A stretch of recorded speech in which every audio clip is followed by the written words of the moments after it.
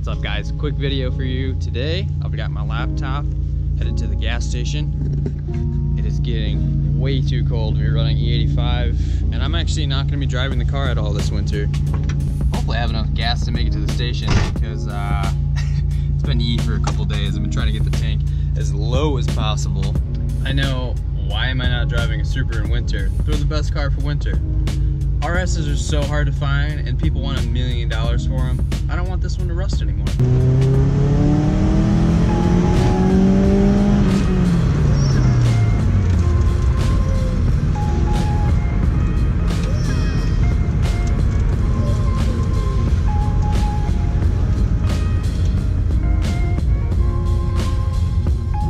My daughter thinks this car is hilarious.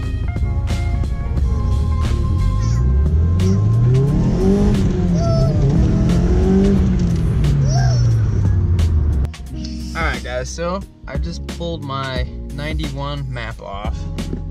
To flash it, you need to connect these two test port connectors.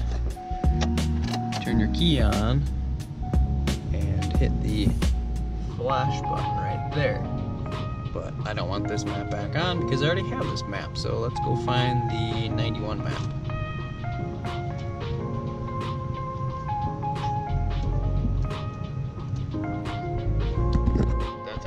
Map. I've got the key on. I'm going to do a test write just to make sure this map's going to work.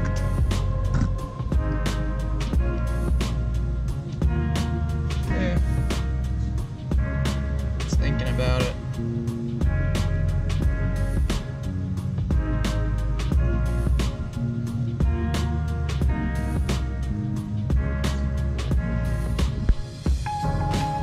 Okay, so test write was good. That's just to make sure it's going to work and you're not going to break your ECU. So I'm going to go ahead and actually write this map on here so we can fill it with 91.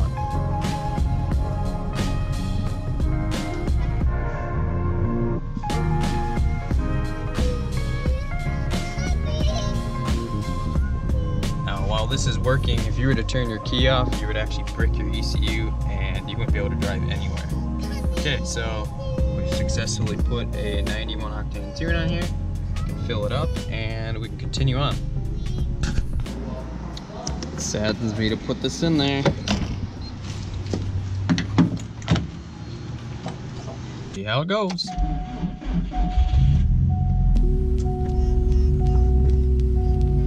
Oops, I forgot to disconnect test mode connectors and my engine light's flashing at me. Turn it off. No big deal, all good. Curious about what I'm using for tuning.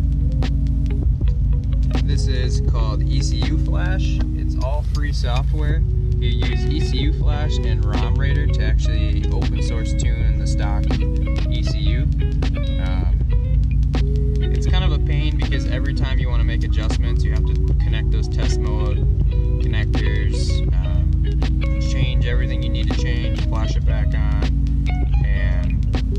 about your day. So it takes a while versus like on the fly tuning. You know, you can change your boost tables, you can go down, you can change your fueling as you're driving. But with this open source, you literally have to change everything in this table, flash the car, do a data log, and then make sure what you did was correct.